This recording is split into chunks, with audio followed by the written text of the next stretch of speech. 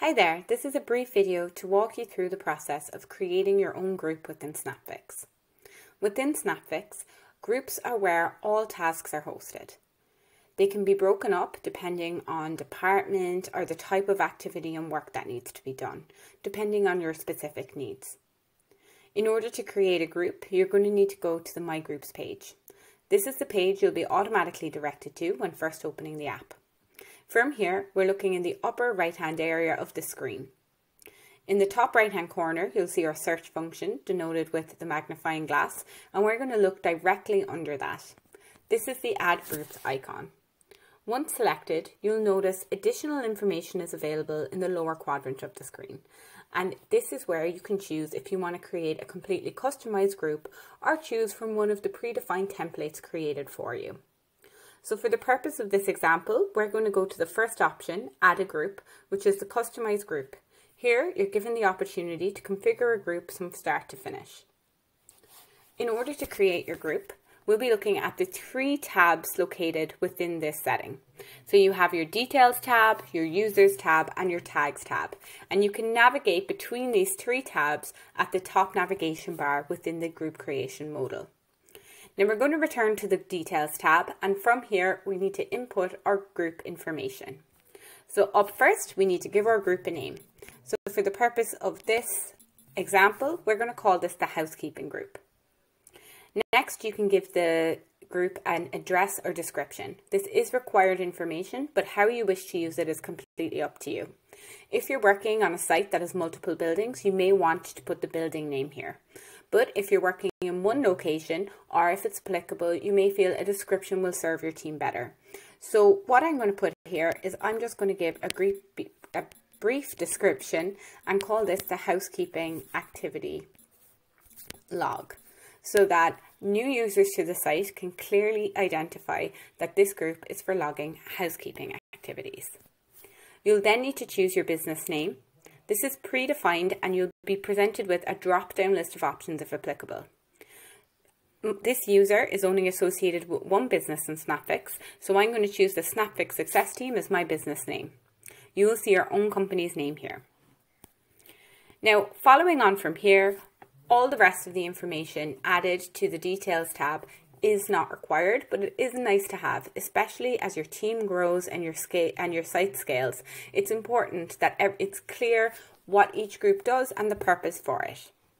And the following inputs are exactly what this refers to.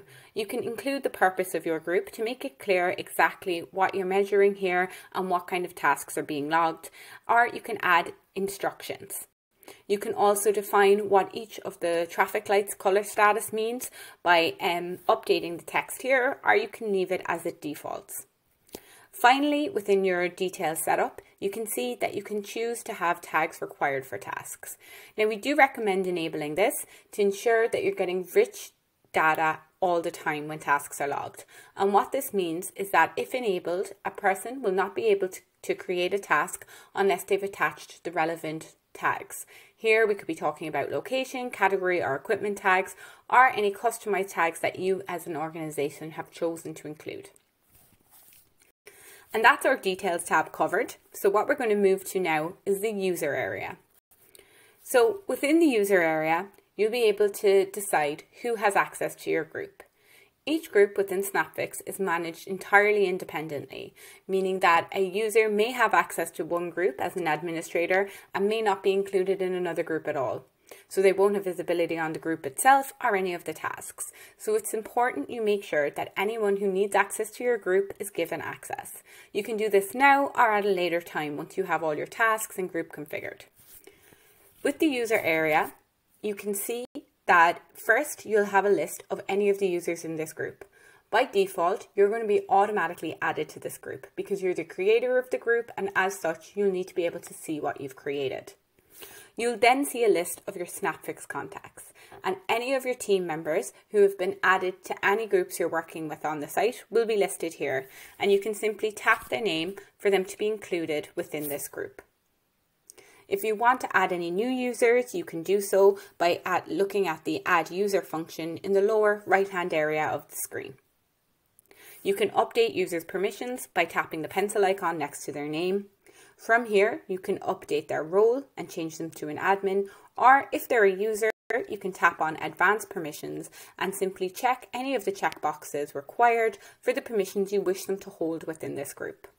When you're happy with the updates you've made, you can simply select Done and those changes will be applied. Finally, we have our Tags tab. So tags are an essential part of the system, whereby they allow you to add additional properties to each tag that you can review by and filter by. This is especially important when it comes to reporting, as you will be able to pull reports based on tags associated with your tasks. By default, we recommend location, assets and category, but this is completely customizable and can be unique to each of your business processes.